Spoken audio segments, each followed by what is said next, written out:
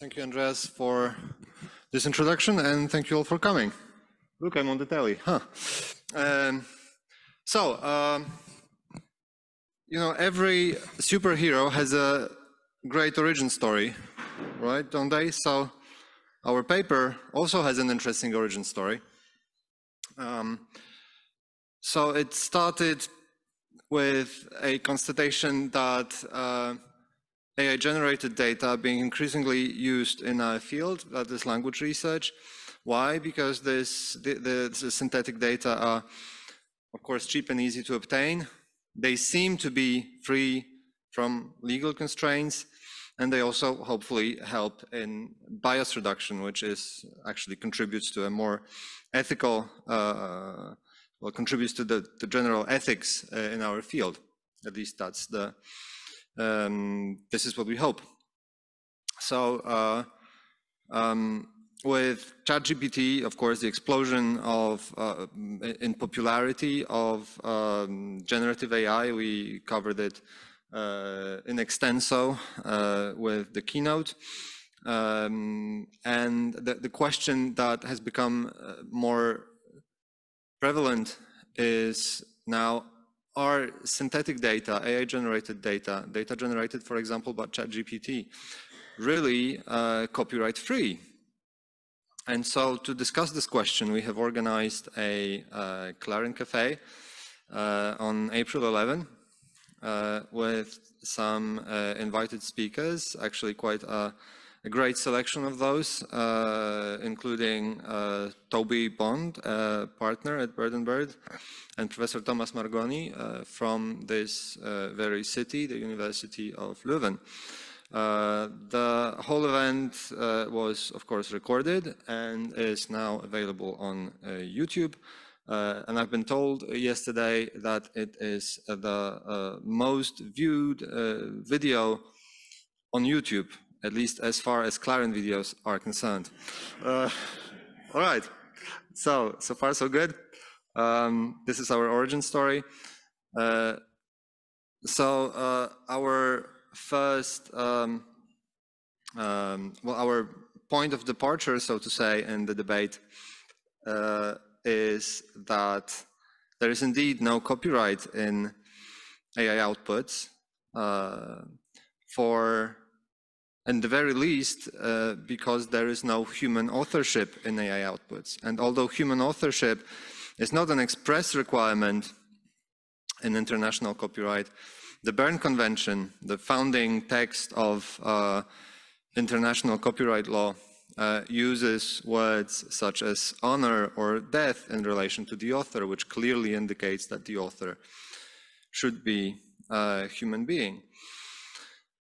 Nevertheless, numerous copyright systems actually accept corporate ownership, that is a situation in which copyright is actually owned ab initio from the beginning by a legal entity rather than an individual author. This is, for example, the case of works for hire, works made by employees, to simplify a little bit, in Anglo-Saxon copyright. So it doesn't seem to be that disturbing at the end of the day, lack of human authorship, because corporate entities can hold copyright. This is something that exists in international copyright already, and it's well known.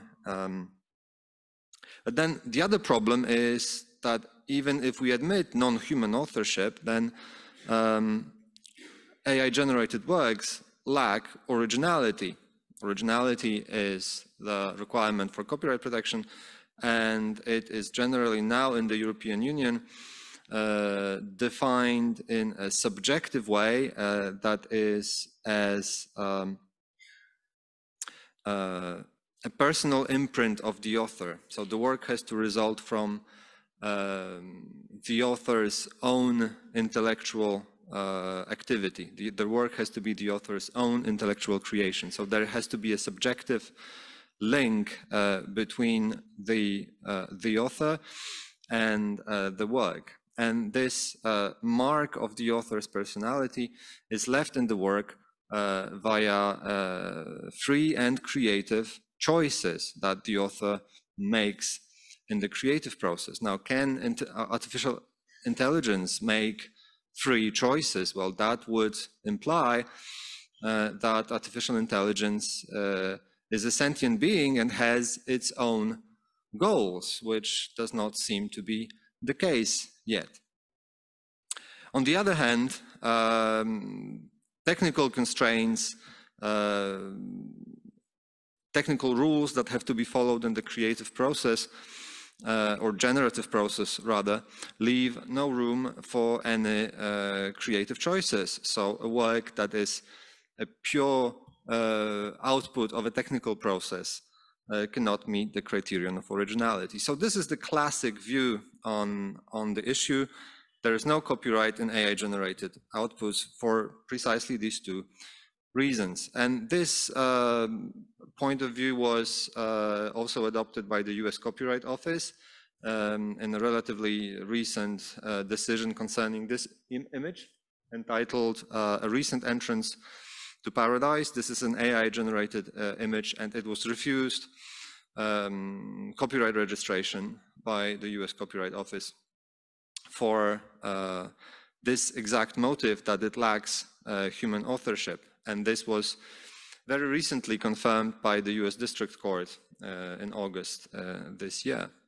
However, as you know, in law, things are rarely black or white. Most things are actually gray. And so there is a gray area, quite a vast gray area, when it comes to copyright status of AI-generated outputs. So there is a thin line to draw between AI-assisted outputs, AI-assisted works, and AI-generated works.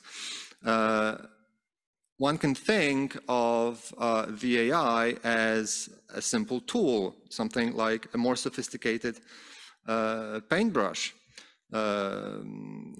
that is merely used by the human author in the creative process. You know, AI does not create out of its own volition. It is always operated, prompted by a human, and perhaps this human can be regarded as an author.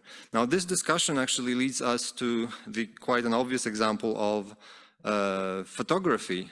Nowadays, photography is largely assisted by technology. It's modern cameras that choose many, I mean, I don't know much about photography, but those of you who do know that modern cameras take a lot of decisions automatically for the author, and it doesn't mean that the result is not protected by copyright, because it's still a human that pushes the button and directs the camera in the intended direction. So maybe we can apply this reasoning by analogy. And indeed, the US Copyright Office, in its 2023 statement, adopted a more nuanced approach to the issue. It said that yes, mere prompting is not enough to claim copyright and authorship, but AI-generated content can be edited or arranged by a human in an original way and then be protected by copyright. I'll give you an example right away. Moreover, there's also the question of to what extent copyright in AI inputs in the data used for training influences the legal status of the output. And I have a special slide about this in a moment. So first, this is a case that can illustrate my first point about the original arrangement or reworking of AI outputs that confers copyright protection. This is a comic book entitled Zarya of the Dawn. This is, well, a comic book, a graphic novel, as it is more elegantly called.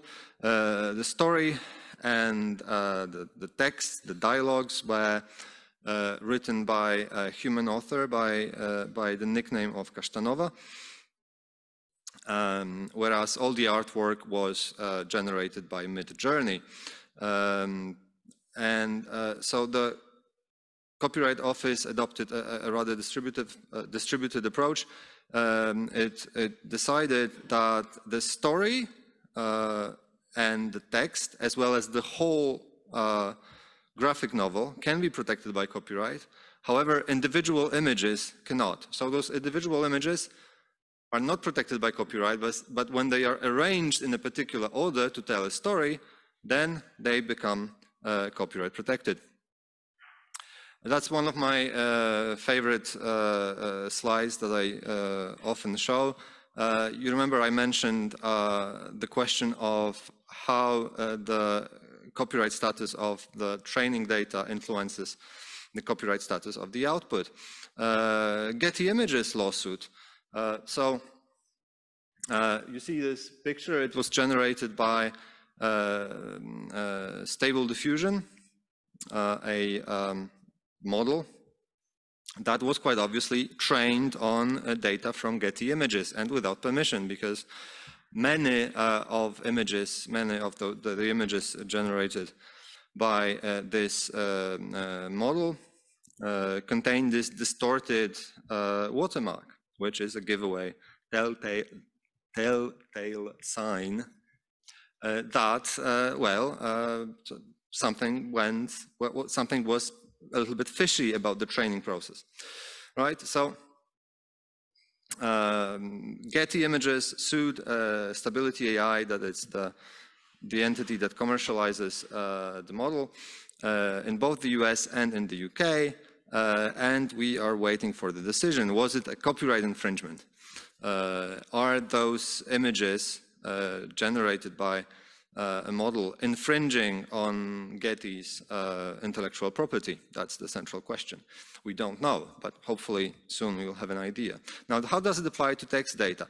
It does, because large language models are actually known for being capable of regurgitating large portions of input data, which is especially important considering that excerpts as short as 11 consecutive words can in fact be protected by copyright, as decided by the Court of Justice of the European Union. Now I'll be concluding soon, but first let me tell you about AI-generated literature. So in February, it was reported that there are more than 200 books on Amazon that have ChatGPT listed as author or co-author. Now we see over 1,000 results. There are books, ChatGPT for authors, how to use ChatGPT for your fiction or non-fiction writing. AI-generated content is really influencing the publishing market nowadays. It's a real issue. So if we leave AI-generated content with no protection at all, what it means? Well, this is allegedly the first machine-written book from the 80s. The Policeman's Beard is Half Constructed, a very nice book. I recommend you have a look at it. It's freely available as PDF online. But what if I use ChatGPT to generate a book and I just put my own name on it, which would be, well, an ethical thing to do, but is it really illegal?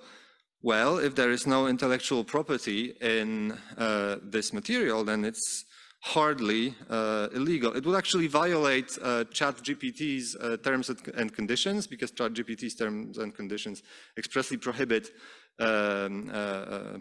misrepresentation consisting of pretending that the content is human-generated. Few people know about it, but it's there. But then what would happen? Well, OpenAI would close my ChatGPT account, and that's pretty much it, right? So it also means that if there is no copyright, there is no copyright exceptions, including the text and data mining exception. So whether or not you can use the content for text and data mining depends actually on the contractual arrangements, the terms of service. So there is a need for some sort of legal protection on the market. And already in 2020, the European Parliament called for an IP right to protect AI outputs in order to encourage investment and improve legal certainty.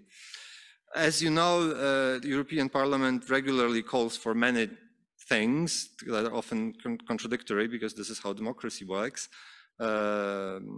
And in 2023, recently, the European Commission stated that the issue of copyright and AI-generated outputs does not require legislative action.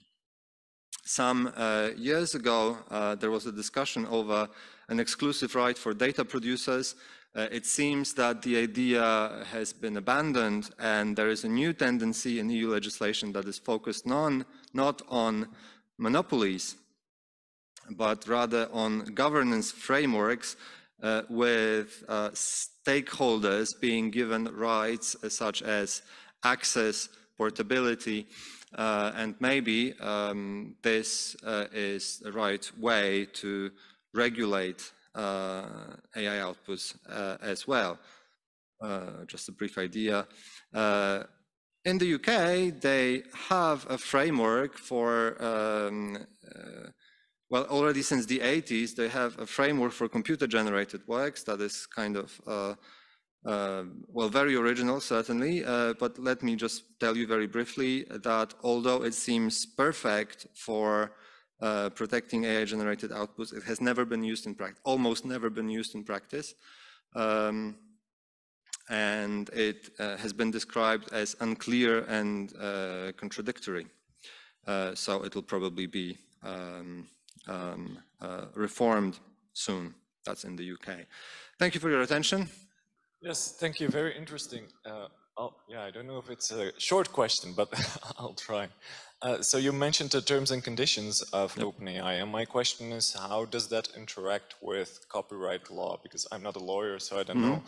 But for context, there's this issue in open source model building where people use ChatGPT to create data, and then they use that data to train their own model. And in the OpenAI terms and conditions, they say, you can't use our data to train commercial models. Or so I think they, I had a look at it yesterday, actually. I think they say that models that would compete with ChatGPT. Yes. That is the wording, I think. Yeah. So the question is, can the license of those finally trained models be commercial or no? Has the copyright law any influence on that? Or no, because we are not in the realm of copyright. We are purely in the realm of contract law. OpenAI is giving you a service that is available only through their own API, and it's the use of this API as well as its outputs that is regulated by contract, and they are really free to put whatever they want in. And you know, just by using the service, you are accepting the terms and conditions. You are bound by them. Now, that's the general answer. The specific answer is to what extent a model that is made available under a license that does not contain the non-commercial requirement would violate these terms of service. I am ready to argue that, well, a smaller model, more specialized model, that is mostly intended for research use, for example, is hardly a competition to GPT 3 or 4, 3.5 or 4. So I'm ready to argue that there's no competition in between the two. They are not a similar product, so therefore no competition. But thank you. Thank you. The last question is from Tamas Varade. Well, the term regurgitate or struck me, because technically speaking, I mean, the position is not as simple as that, because technically speaking, what is happening here, if you find the output a verbatim replica, as it were, but it's not a replica, it's not a copy, it's a reconstruction of the sequences of the words on the basis of the statistical probabilities that the system learned from the training data. So there is actually, in my view, there is actually no sense of talking about copying anything here. It's a creation. It's a recreation. It's an active, so it's the system, as you know, is nothing but the weights. So not a word is contained in a model, however large.